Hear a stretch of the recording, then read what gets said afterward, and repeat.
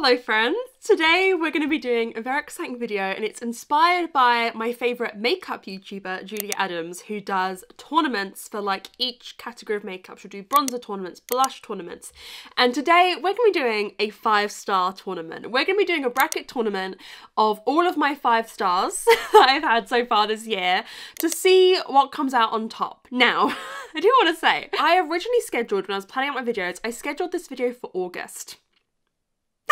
But for this bracket, I wanted 16 entries to make it equal on all sides. I've just decided to go ahead and do this video now before it gets to the end of the year because I've still only had 13 5 stars this year. This is what trauma looks like. We know I've been having this problem. So on the bracket, I have put my top 3 4.5s that probably should just be 5s, if I'm honest. Like, I kind of view them as 5s. I have put those in as well. And who knows, I could pick them over one of the 5 stars based on the vibes today. I was looking actually on my reading tracker for last year. And at this point last year, I had had 24 5 stars. I've had 13. That's almost double. I've almost had double the 5 stars last year that I've had so far this year. It's been a rough year, but I'm hoping some of my videos and some of my books that I'm reading towards the end of this year may emerge supreme, but it's pretty heartbreaking. I'm hoping for some more 5 stars, but with this bracket tournament, as you can see, we've got pairs that will go up against each other. I think I know what will end up winning. I think I know what's my favourite book so far this year, but I'm more interested to see what wins out of the other pairings. I'll give you a brief synopsis of each of the books as we go through them, and what I thought of them. But yeah, shall we just get into it? I'm really excited. Pairing number 1, we have got Legends and Lattes by Travis Bowdry versus The Weight of Blood by Tiffany D. Jackson. Okay, so Legends and Lattes, I mean, we all know what that is. It's a cozy fantasy about an orc who opens a coffee shop. It was the first book I read this year, and it continued my trend that I like to try and achieve of my first book of the year being 5 stars. It's very important to me. I'm very superstitious. I will not have a good year if my first book of the year isn't 5 stars. It really is a lot of pressure. It's a conspiracy theory that I'm actually interested in. So I have to read one that I know is going to be 5 stars. So I loved that one. I still have such fond memories of reading it. It is a hug of a book. I mean, everyone loves it, and rightly so. It is just, it's perfection. I can't put it into words. It is a perfect book. It is lovely.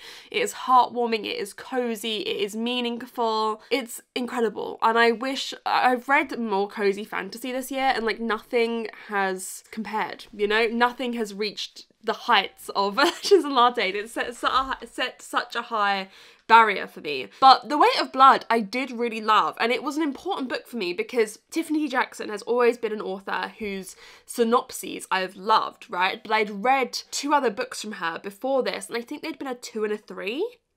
Maybe even like a 2.5, I don't know. I hadn't really loved either of them. And so I'd given myself an ultimatum when I read The Weight of Blood, because I said, like, if I don't love this, I'm not going to read Tiffany D. Jackson again, because it's not fair, right? It's not fair on an author for me to like keep picking up their stuff if I'm not enjoying it, because chances are I'm not going to enjoy the next book, you know what I mean? And this is a Carrie retelling, and I just loved it. I thought the writing was wonderful. I thought it was a great YA horror. The mixed media in it was great. I mean, granted, I have not read Carrie, so I don't know how much I loved of The Weight of Blood was like stuff that it had taken from Carrie that I was like, oh my god, that's so imaginative, but it's something that Carrie does, do you know what I mean?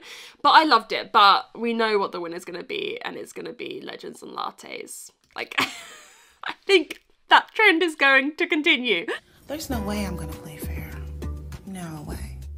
So next pairing is The Burning Issue of the Day versus The Mysterious Case of the Alperton Angels by Janice Hallett, which I looked up. It still isn't out in the US. I'm sorry for all of you in the US who like I've made want to read it. I tried to not talk about it too much because all of Janice Hallett's books are like a year behind publishing in the US, which makes no sense to me. Anyways, The Burning Issue of the Day is a Lady Hardcastle mystery. This one were with suffragettes, like a suffragette or suffragists. I can't remember which one they were, but one of them was accused of murder, and Lady Hardcastle and her maid Flo are trying to prove that it wasn't her, basically. They're trying to help them out. This is my favourite murder mystery series. At this point, it's a series that's greater than some of its parts. Like, the series is a 5-star series to me. I love Lady Hardcastle. I love her maid Flo. I love their dynamic. I love the historical setting.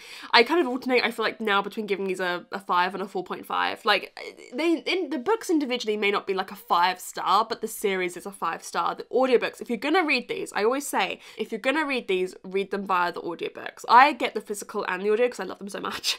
But if you want to try them out, out, try them out with the audiobook because the audiobook narrator is incredible. The Mysterious Case of the Appleton Angels is a mixed media, book entirely through mixed media about, oh, the synopsis is always so hard. But basically there was a cult where people died and there was a baby, and it's journalists trying to uncover the truth and trying to find out who the baby is, because the baby was like put into like the care system, trying to figure out who the baby was all these years on. And this one I think is an easy battle because I think it's got to go to the Mysterious Case of the Appleton Angels, because like I said, the Burning Yesterday kind of gets a 5-star because the series is a 5-star, not because the book is necessary. I don't know how to describe it.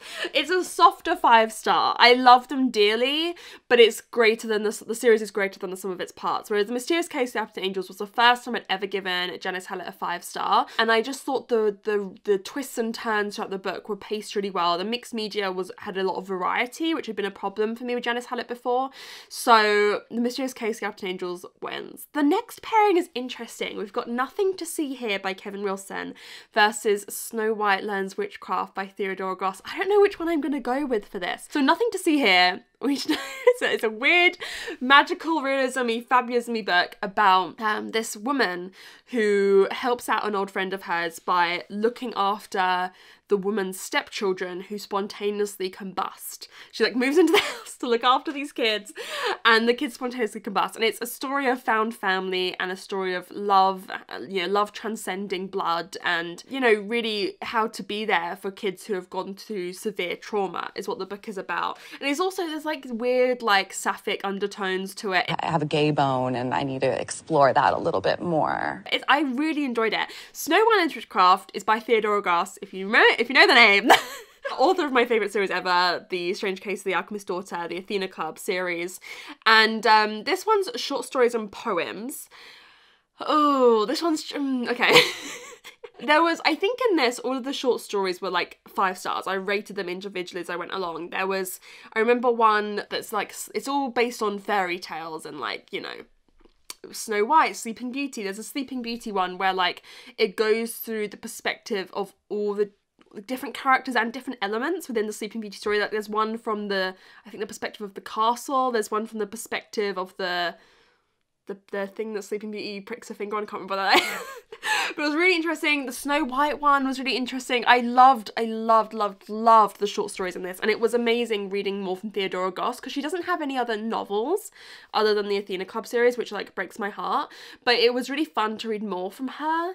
But the poems were like, I don't know, I don't often give poems 5 stars. So I decided to give this 5 stars more based on the short stories in it.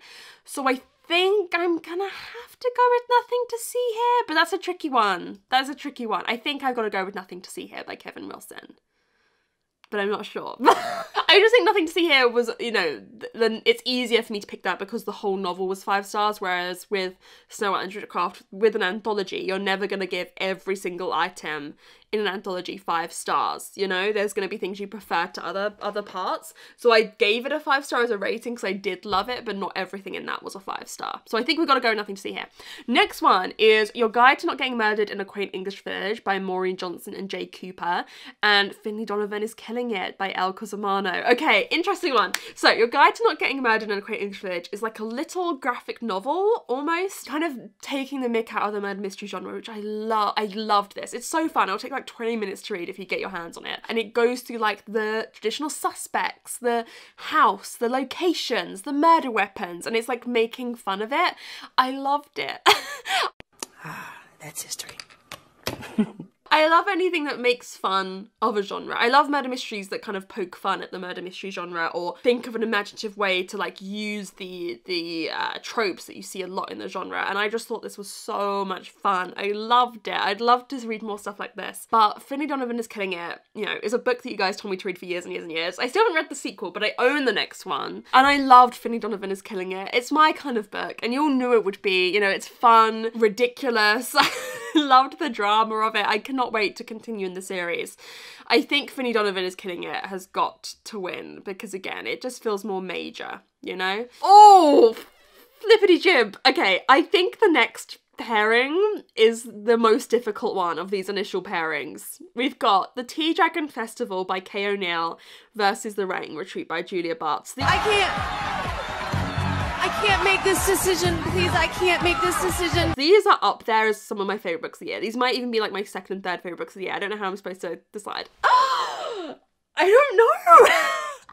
So the Tea Dragon Festival, you guys know, is a graphic novel, part of a graphic novel series that I love, where you're following these tea dragons who can like brew tea, and following these characters who live in the towns with them. And this was just a beautiful graphic novel. I loved it so much. Her novel's always really inclusive. There's a character in this who I think is deaf, and the whole village has learned sign language to be able to communicate with them. I just love what these stories say. I love their messaging.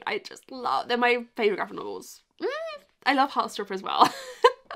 I'm not getting myself, but I do love them. And The Writing Retreat by Julia Bartz is wackadoo. I know it's wackadoodle time, okay? It's wackadoodle time. It's wackadoodle time. It is whack-a-doodle time. The Writing Retreat by Julia Bartz is about these women who go to this like prestigious writing retreat and shit starts occurring. I don't even know where to sum this one up. It's very controversial. It's not a high enough rating to be nominated for the Goodreads Choice Awards, which is very heartbreaking. By the way, guys, I said this on my Instagram story yesterday, but the other night I had a dream about the Goodreads Choice Awards like nominees being announced, and and it was like really obscure books for the mystery thriller category. It was like books I'd never heard of, and I'd never felt such panic. But the one book that was nominated that I had heard of was The Last Devil to Die by Richard Osman, and I was like, well, at least now The Last Devil to Die. Anyways, it was like a crazy dream. It was so vivid. Anyways, this is so tricky because I feel so defensive of The Writing Retreat because it's got such a low rating. Everyone hated it. But I loved it. I think it's genius. I think it's incredible. But I love the Tea Dragon series. It's like up there. How do I choose? I'm gonna go with The Writing Retreat because I don't remember the entire plot of the Tea Dragon Festival. Like, I can't remember all the elements of the plot. And so as much as I love it, I feel like The Writing Retreat, I have a better memory of it. So I feel like that one has got to go ahead. Fuck, that was horrible. That was like heart crushing. Next pairing is The Unsinkable Greta James by Jennifer Smith and Her Majesty's Royal Coven by Juno Dawson. Okie dokie. So The Unsinkable Greta James is a contemporary, which I loved so much. It's about this woman whose mum has recently died and her parents had booked to go on this cruise together, and she kind of goes in her mum's place. And it's to do with her grief for her mother, it's to do with her dad's grief for her mother. She's also famous, like a famous singer, and it's stuff to do with fame or whatever, but I was more interested in the grief aspect of it. And I bawled like multiple times, like sobbing, ugly crying. Like, it really got me. I thought it was subtly poignant, but like also it's not, you know, this is one of the 5 stars I feel hesitant to recommend because it is like a fairly simple book. I don't think everyone's gonna love it, but like it hit me. It got me on the day that I needed it, you know? Her Majesty's Royal Coven is about a witchy coven, well, witches. It's about witches. It's about the governmental like department of witches, but it's also just about this group of witchy friends who grew up together and we're following all their different lives in this storyline. And I think I've got to put forward Her Majesty's Royal Coven because I would more widely recommend it to people. You know what I mean? I'd more widely recommend that people pick that one up. I'm more confident in my in my recommendation of it. But yeah, I loved the writing, I loved the plot. There's a whole route that this book goes down that I don't want to talk about because I think it should be, you should go into this book not really knowing about it. I wouldn't call it a spoiler, but I think your reading experience would be much better if you don't. I didn't know it was going to go down that route in that direction. So, but yeah, I loved it. Next one. Okay, so we've got our last 5 star, which is Emma by Jane Austen. I haven't spoken to you guys about this because I just read it at the start of October and it was for my Patreon book club. So I spoke about it over there. I did a discussion live show and a reading vlog over there, but you guys weren't. I haven't spoken to you about it. I kept it a secret. And we got the first of our 4.5 stars, which is The House of Good Bones. Now, you would think I would just immediately pick the 5 star, but not necessarily. So Emma has become one of my favourite classics. It was a soft 5 star in that I was like, I don't know if this is like 5 star, but it's like a 5 star classic for me. I loved it. It is about a girl called Emma who's like meddling in romantic affairs around her. And it's very interesting because it's kind of Jane Austen's version of an unlikable narrator, unlikable main character, which is a very interesting choice for her to have made. And it's made me obsessed obsessed with Jane Austen. Like, I'm ready to fall down the Jane Austen rabbit hole. I've been watching Jane Austen documentaries. I want to read Jane Austen, like, non-fiction. I'm obsessed. Now, House of Good Bones by T. Kingfisher, I loved as well. It's a horror book about a woman who returns home and her mother is acting weird and like acting like her old racist grandma, and like there was weird stuff going on in the house. But I have got to go with the 5-star, which is Emma. I loved it. I was so shocked by how much I loved it. It's funny. It's funny. Jane Austen's funny. She's like a comedian. She said, let me write some jokes. I loved it. And then our final two, which are 4.5 stars, but like really on another day, these would be 5 stars. You know what I mean? All of these 4.5s, I really should just have given them all 5 stars. We've got The Southern Book Club's Guide to Slaying Vampires and Mexican Gothic by Silva Moreno Garcia. The Southern Book Club's Guide to Slaying Vampires, you've probably heard of both these. They're both kind of horror-esque. The Southern Book Club's Guide is about this group of mums who run a book club, and maybe a vampire moves into town and maybe they have to like kill him. This is kind of what the title tells you, but like I loved the look at, I think it's in the 1990s, and the look at a woman's role and the role of a mother in this time, the expectations on them. It definitely examines that a lot. And Mexican Gothic, you guys know, hang on, spoilers. We're following a character, Noemi, is that her name? Whose cousin has married this guy and she's getting bad vibes, so she decides to go visit her cousin where she's now living with that guy's family, and it's a horror and it's creepy and it's weird. I think I'm gonna go with The Southern Book Club's Guide. This is like, out of all my 4.5s of the year, the one that should have been a 5-star. I think I read it a little bit broken up, but I think if I'd read it like the whole way through unbroken, and a bit quicker, I think it absolutely would have been a 5-star. Okie dokie. Now these, we're going to speed up a little bit now because I don't have to give you the synopses. Should we speed it up a little bit? Okay, oh, Legends and Lattes versus A Mysterious Case of the Appleton Angels. It's got to be Legends and Lattes. It's not really difficult, is it? I love Mysterious Case of Angels, but Legends and Lattes, it just did something to me. I can't wait to reread it and reread it and reread it. I can't wait for Bookshops and Bone Dust to come out, guys. I've already got pre-ordered. But I probably won't read it this year, before the end of the year, which is like rude. But but I'm really excited for it. I'm a bit nervous because it is a prequel.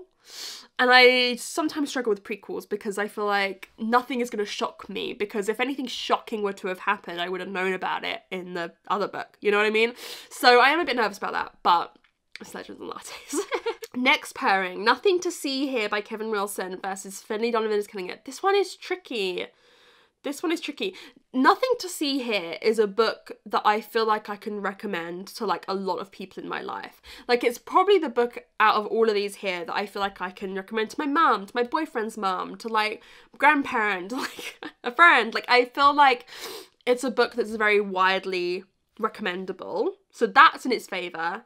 But Finley Donovan is more my kind of book. I think it's doing more of what I love, and I think it's examining the genre that I love and tropes that I love a bit more. So I think I'm gonna go with Finley Donovan is Killing It. That's what I'm gonna go with. Okie dokie. Oh look, it's like mirrored because they followed the same path. Okay, The Writing Retreat versus Her Majesty's Royal Coven. Again, Her Majesty's Royal Coven is the one I would recommend more widely. I think I gotta go with The Writing Retreat here. I feel so defensive of her. I just think she deserves the world and everything more. I don't understand. Well, I do understand why everyone hated it, but I don't. I'm an acquired taste. You don't like me? Acquire some taste. I just loved it. I just think, oh, it's so wonderful. It just is crazy and it's weird and it's wacky and it's like, I always pitched it as Catherine House meets Bunny. It's got the kind of female relationship, weird kind of like dependent, strange dynamic relationship, female relationship of Bunny, and it's got the weirdness and the unsettling and the like claustrophobia and like not everything kind of making sense of Catherine House. So I would widely recommend it. And then we've got Emma versus Southern Book Club's Guide to Slaying Vampires. This one's tricky. This one could actually go either way. But I think I'm in my Jane Austen era, so I've got to go with Emma. You don't get it. You don't get it. I love her. I've watched like hour-long Jane Austen documentaries. Lucy Worsley, I was saying this, what video was I saying? I think I was saying it to my patrons in a video, but Lucy Worsley is my favourite historian. I don't know if that's weird to have a favourite historian. That's not normal, and I think you know, should maybe get some help or something. She's the one who did the Agatha Christie book, which I haven't read, but I read part of it when I did the Agatha Christie disappearance video. She's done all these stuff on Jane Austen as well, and she's got a book about Jane Austen, which I am now going to have to read. I don't have a choice in the matter. So I think next year is going to be my classics era and my Jane Austen era. Next one, oh, okay, Legends and Lattes versus Finlay Donovan is Killing It.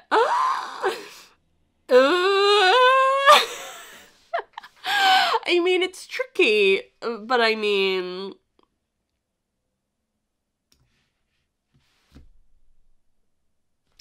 it's also not tricky.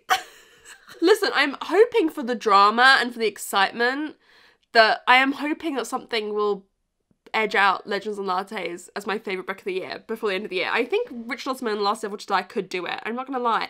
Okay, then we have got The Writing Retreat versus Emma. This one's tricky again. I mean, here's the thing. Emma is a classic. In terms of what has greater, like, societal endorsement and agreement, it is Emma. You know, like, everyone hates The Writing Retreat, whereas Emma has stood the test of time for like 200 years.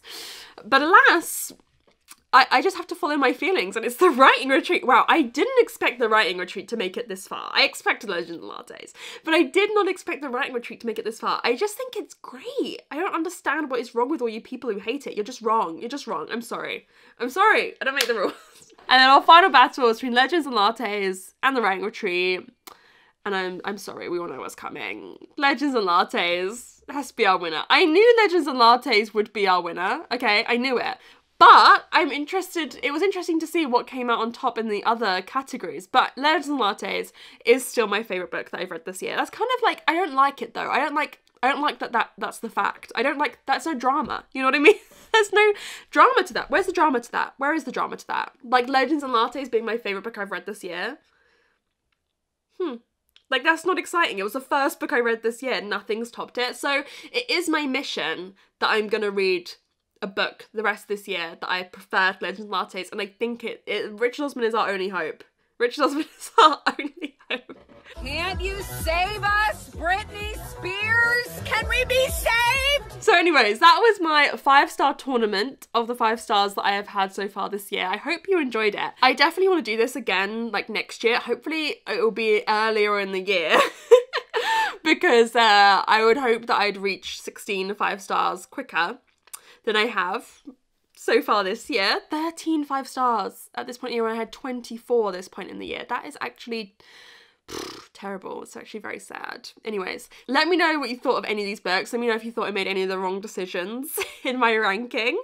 And if you got to the end, comment this heart emoji. This is like my new favourite heart emoji. Comment that heart emoji down below if you got to the end. Thank you guys so much for watching, and I'll see you very soon in another one. Bye!